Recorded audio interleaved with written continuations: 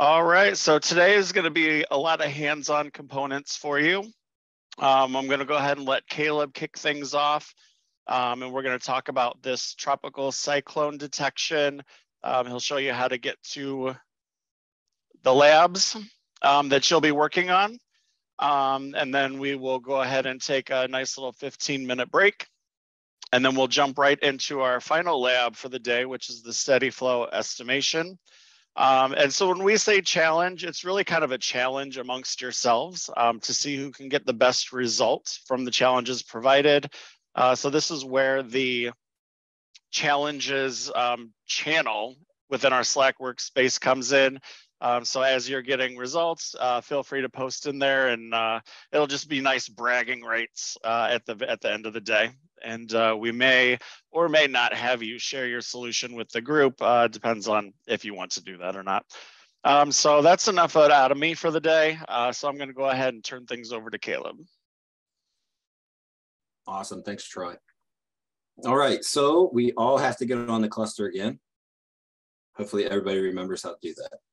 If not, the basically just go through the same thing you did yesterday. Get onto Curiosity.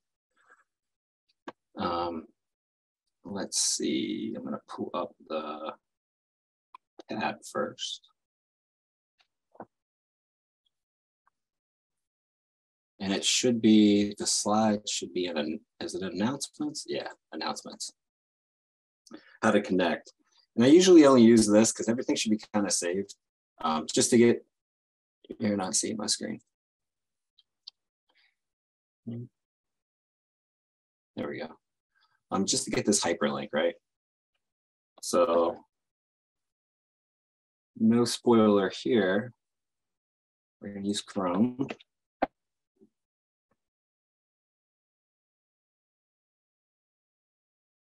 It's probably the hardest part is remembering your login. So I cheat. I have it save it. So I believe, and I don't, is Jeremy on, Troy? I don't think he is. I'm here. Yep, he's here. Awesome. Do we have to get a new key today? We do, don't we? You need to get a new key. All right, cool. Thank you. Yeah, so you just follow exactly the same steps as yesterday. So we'll have to get in, hit the hackathon login, use a desktop SSH. Make a note of this hash. I save it to Word, not Word, Notepad. Copy all that.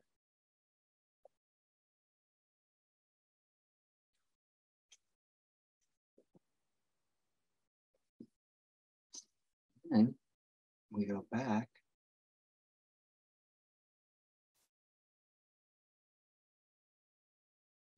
Tab. Let that connect.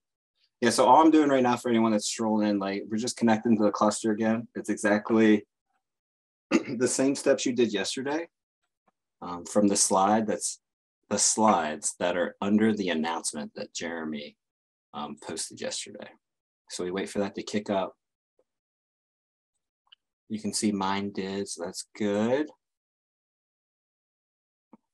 And the reason we're doing this, again, the same way, is you have to get a new key for anyone who's coming in. So you can't use the same key as yesterday. You got to generate a new key. So that's why we have to go through this. All right. And then, let's see. My nose itches. Then I believe, type this in.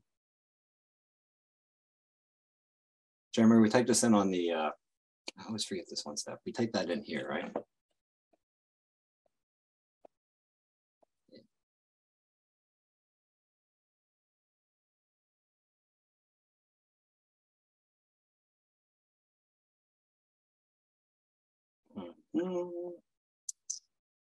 Get your new key.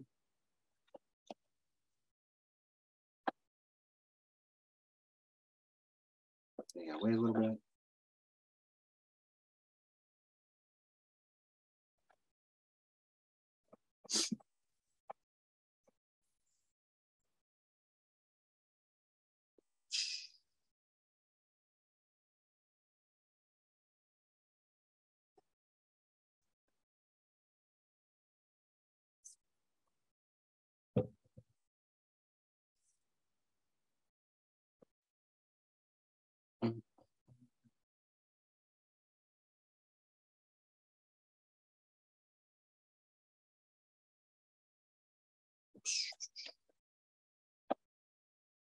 Oh yeah, everyone's doing it.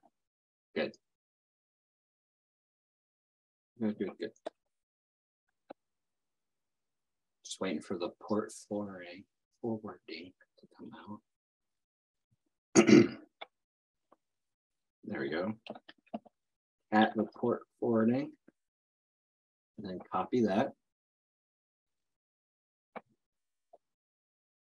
And then, oh, gotta open a new one. Gotta open a local terminal. So I am on a Windows machine. So I know they have a new Windows terminal, but I still use command prompt. And then I type in PowerShell because I like the black background. It makes me feel like I'm in Linux. But you just go ahead and paste that command from the port forwarding.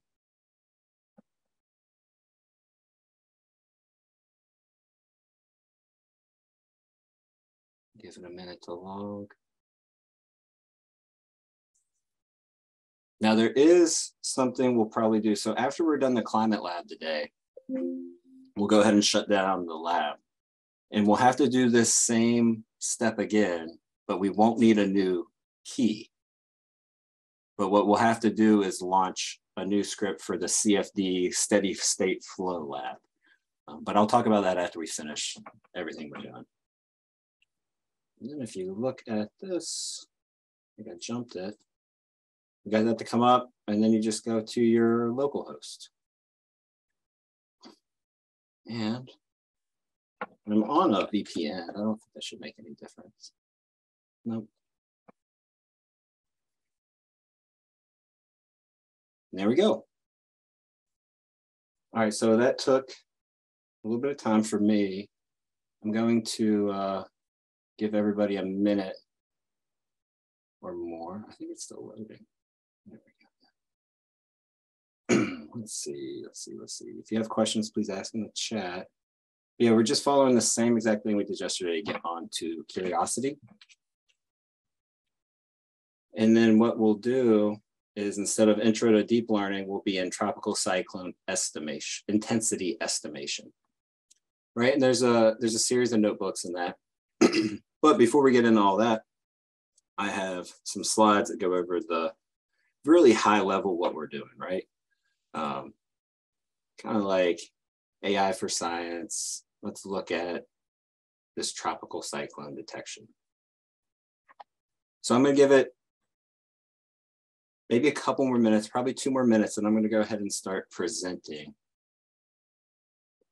I hope everyone can see that. I know Zoom had this thing where you couldn't share. You could share like tabs and not screens. Can you see that, Troy? You can hear my dog too. It's the PowerPoint. Yeah, I can see it. All right. So yeah, a couple more minutes, everyone, and then I'm going to start just presenting. As you can see over here to the side, it's not that many slides. It's like, I don't know, 8 slides. So it's not going to take long. And then we'll just jump right in. We'll get into our breakout rooms and everyone will start, you know, working on the climate lab. Cool. And I'm looking around. So anyone that came in late, I didn't check participants before I started everything. All we did was you have to log back into Curiosity again. So you'll follow the same procedure you did yesterday from the slides Jeremy posted in the announcements. And the whole reason we had to do that is we got to generate a new key for today. And then you'll launch your climate lab and you'll be good to go. There you go. So let me, actually, if I push this over here, run this. Dun, dun, dun. All right, I guess you could, can we do reactions? Is there reactions in Zoom? I think there is. So if you're having an issue or anything like that, will you go ahead and raise your hand? If not, I'm going to start in the next minute. Just because we're short, we're not really short on time, but there's a lot of material to go through.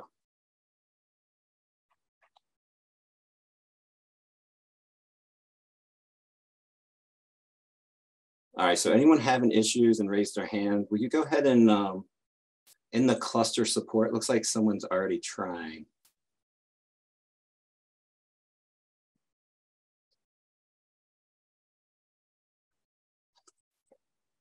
Yeah, so there's some stuff going on in the cluster support channel on Slack.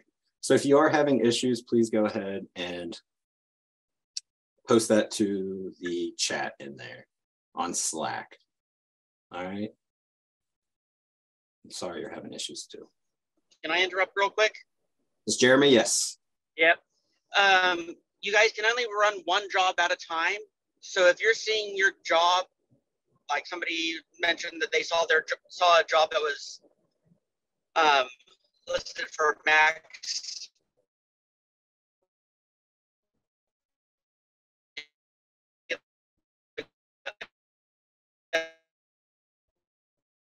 You're breaking up, Jeremy. And you're not.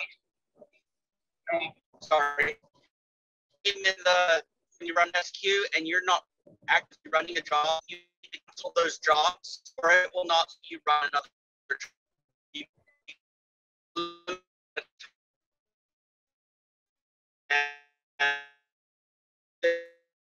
Jeremy, it's probably easier, since you're on your phone, easier for you to type out what you're saying and post it in the support channel. Yeah. Please and thank you. I'll go ahead and, so Jeremy was saying, if you hit SQ when you're on Curiosity, you can see here that, here's your name. Yeah. These individuals, you have to cancel. So just hit S cancel and you can use your name. So you can do something like, I think mine's K Smith, right? Might have to be dash U. I'm not the best Slurm guy, should be. But you can cancel your jobs and then start over, or you can cancel the individual jobs outright by hitting the number here. That's canceled, 12-1-6-4, if that's yours. But there's not too many people that raised their hands. So we're gonna go ahead and begin. That way we can get into our breakout rooms and then we can continue getting help if needed, okay? All right, cool. All right, so today we're gonna do 2 labs that are based off of real world problems. So we're gonna estimate tropical cyclone intensities. So basically, can we give some kind of category to these large storms that we see? So I live in Florida, so we're very familiar with all of these, right? Cat 3s, Cat 4 hurricanes. We had Cat 5 hit 4 years ago when I was here, and I remodeled my outside bathroom when it came. So it was a great use of time, but it wasn't too crazy. I live in a very, very awesome part right south of Cape Canaveral Air Force Station. So if anyone knows Kennedy Space Station, that's there too, Space Center. There's like this myth, right? So they've never been hit head on by any Cat 5 hurricane or any hurricane, I think. It always comes around on the outskirts. So they think NASA has some kind of thing they threw up in the sky to prevent stuff like that. So it's a cool myth for the Space Coast here. But anyways, this is near and dear, right? For Floridians or anyone interested in climate. So we're gonna look at some satellite images, and from that and some wind data that we actually have, we're going to do a multimodal approach to categorize these cyclones. And that's our goal for today, right? So this is a little bit about everything. So this is our input. That's how our input data is gonna look. We're in the 232 by 232 pixels, a lot larger than our 28 by 28s that we were dealing with yesterday. We're also, I think, going to, yeah. So this is the paper that they're going off of. And I mentioned yesterday, you typically see, and I think all the TAs mentioned too, powers of 2, right? You can see here we have some very wonky numbers, as in number of filters in a layer, 288 and 272. So there is actually a paper that this was published from, this exact title, Tropical Cyclone Intensity Estimation using a deep CNN. Then you can go through and read, and in the notebooks, there's a link to that paper too. So you can get more digestion on why they chose those sizes, right? Because it is kind of unique considering. and a 10 by 10 kernel. It's pretty interesting. So estimating, a little background, right? This, oh, I still can't pronounce that name. Dvorak technique. Meteorologists have been attempting to estimate, tropical cyclones from satellite imagery for a long time, decades now.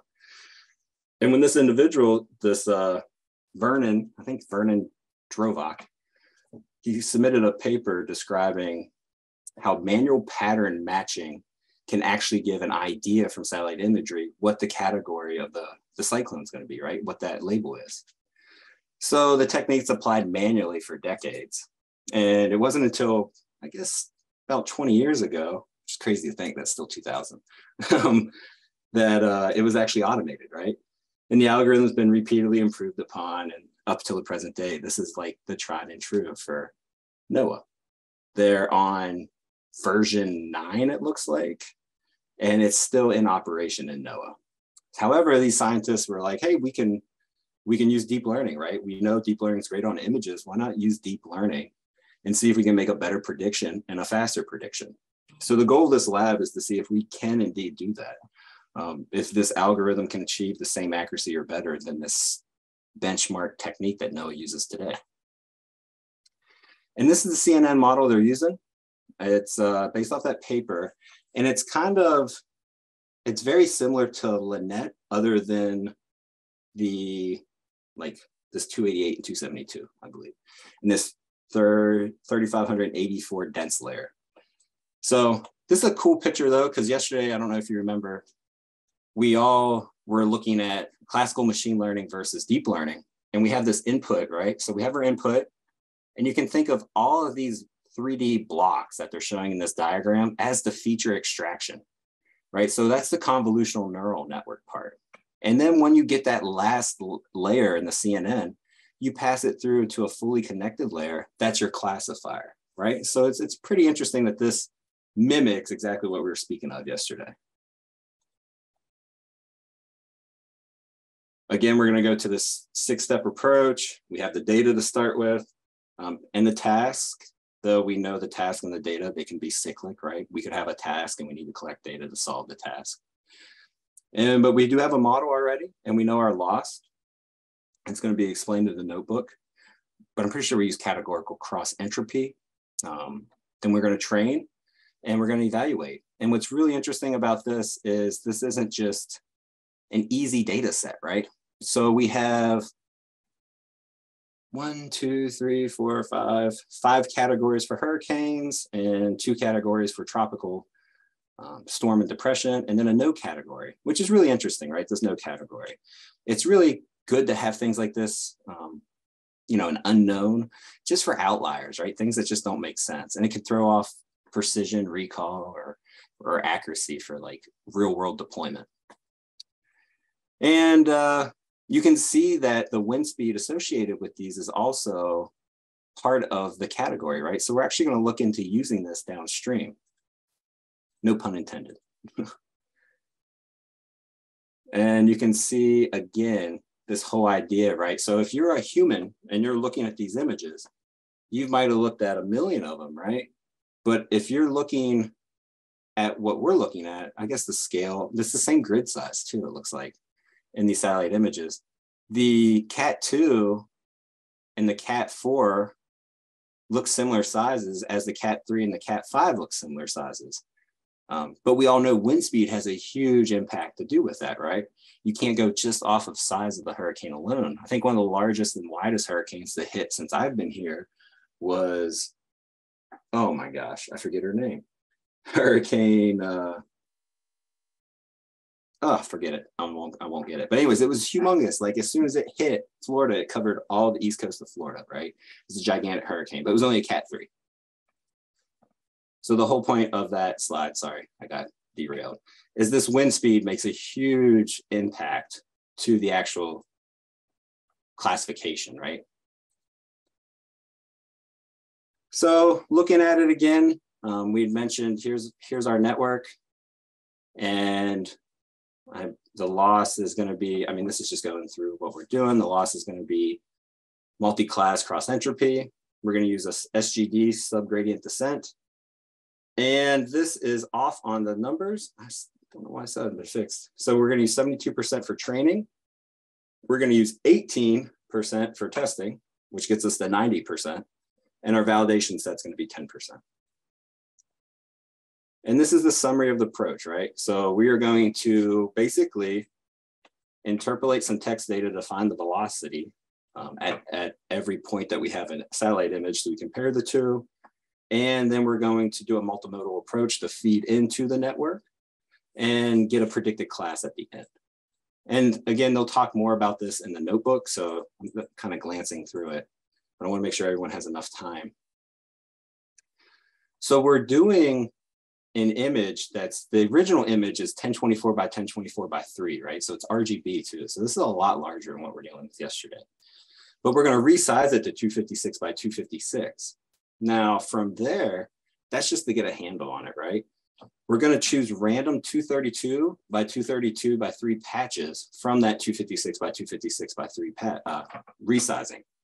And we're doing that, right? So our algorithm, our model doesn't know where this hurricane is going to be in the vicinity of the patch, right? Because if we give it to 256 by 256 every time, and every time the satellite image has a shot with the hurricane or the cyclone, sorry, right in the middle, the algorithm's going to learn to expect that every time, right? And then when it's off to the side, it might not figure that out. So it's a way of doing kind of some data augmentation. And again, in the notebook, just make sure we shut it down. That's the most important thing there is. And we'll go ahead and get on this. So again, before we even begin, right, check your kernels. Make sure you don't have any kernels running. Hopefully everyone can see this. I'm gonna zoom in. All right, so instead of intro to DL, we'll be in tropical cyclone. And we go to approach. I thought there was a start. Oh, the problem statement. There we go. And yeah, just take your time, read this through and really get an idea of what we're doing. And I mean that from all the notebooks, right? So the notebooks are extremely well written. Approaching the problem, here's the data we have. You could look at the data on your own if you really wanted to. Each image is annotated with a category, we know that, of cyclone intensity using the text data, right? So we have a task, there's a variety of tasks, and we really just want to get these images and classify.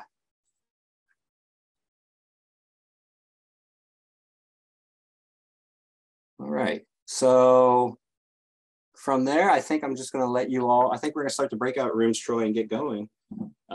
It's almost 12:30, 9:30 right now, and you have an hour and 15 minutes to work on this. Is that right? Let's see. You just had this slide up.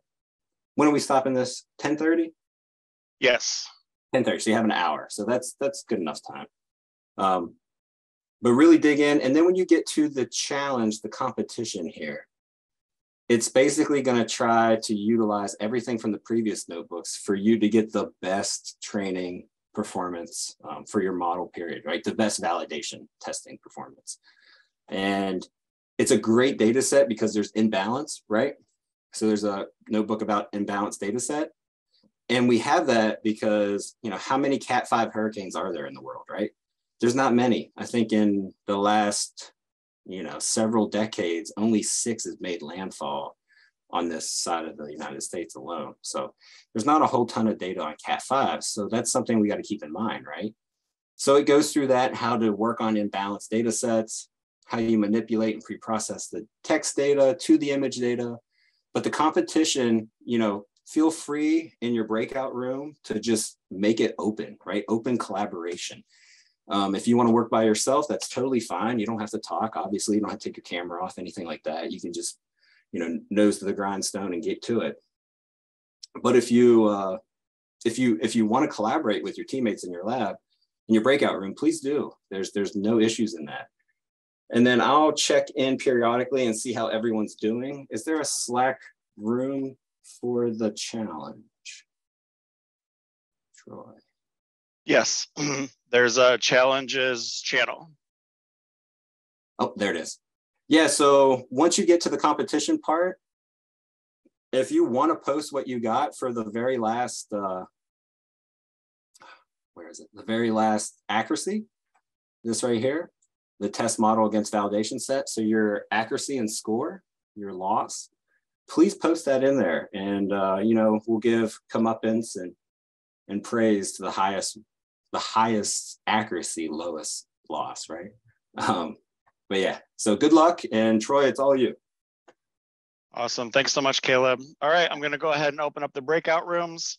The configuration of the breakout rooms wouldn't save for me last night. So you'll probably be in a different room. But again, each room has a TA. So the TA will just introduce themselves briefly again. And you are free to move around. So if there's if you were involved in conversations yesterday, I know a few of you have Slacked me. Feel free to jump around to a different room. If you've already been working with other people, I don't mind. And with that, I will whisk you off into breakout rooms.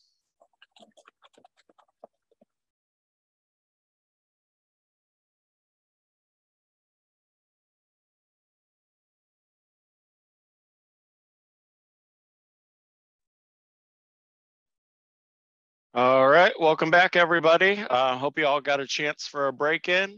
We'll go ahead and turn this back over to Caleb so you can talk about what we just went through and then introduce the next session.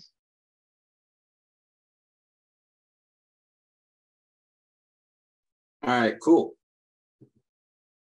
So we saw a lot of cool things that we used yesterday be applied today, right? So that was reassuring. And you could see, let's see. And we had some people in the challenge get done. Looks like 97.5 is the best. So that's really good. That's really good. All right, so wait a second, let me pull this up. Troy, I'm gonna let you quit sharing your screen. Cool, thank you. All right, hopefully everyone can see that. I think the best part of this lab, right, and we had some good discussion. So yeah, the text data was used to label those 15-minute increments, right, for the satellite to help label it. So we could get something going with training. And the imbalance part, that's one of my favorite ones, right? So we use something called data augmentation. And, you know, there's a lot of scrutiny behind the augmentation of the satellite images. For instance, anyone who knows anything about hurricanes would probably argue you can't horizontally flip them because they rotate differently, right? I'm not sure if that's true or not. I had someone bring that up in the NASA boot camp, that you couldn't have them rotate a certain way because hurricanes don't spin that way. So things like that. So it's interesting, right? Here we do flipping, right? So we just flip the image, and it seems to work. And there's other augmentation techniques you could do too. And that's something you would have tried in the competition if you would have got to the competition. And it's okay, you can work on this afterwards too, right? If you download it to your local system, you can do it. And I think they have access to Curiosity throughout the weekend. So any of that could work. Yeah, really, really good lab. The approach to the problem was great. This alternative approach was something kind of skeptical someone brought up. So I was trying to read through it and I don't quite get it, other than we're going to try to take the 6-hour increments and break them down to 15, which seems kind of impossible.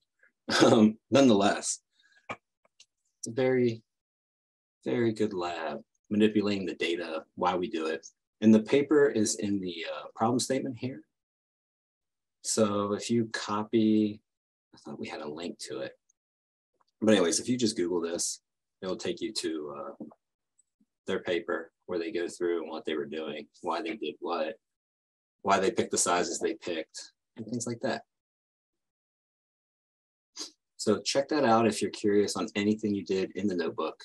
And this is pretty cool because they actually go through each layer. They kind of break out what's being learned too in the activation map. So that's really interesting. So I highly suggest reading into it. So I'm doing that. Oh, there's something I had to bring up. everyone, please, when you finish a tab, when you finish a notebook, please shut down your kernel, right? And when we leave them up, you'll get OOMs. And other than that, it will drain the node, we'll get a bunch of errors, and it's just not good, right? So we desperately need you all to close your kernels, shut them down when you're not working on that notebook. As you can see, you know, I ran the approach. It saves everything out when you close down the kernel. It doesn't like delete it, so you'll have it there to look at if you want to go back. So yeah, so just try to remember to do that without me having to constantly tell you, like I do my kids all the time. All right, so now we're going into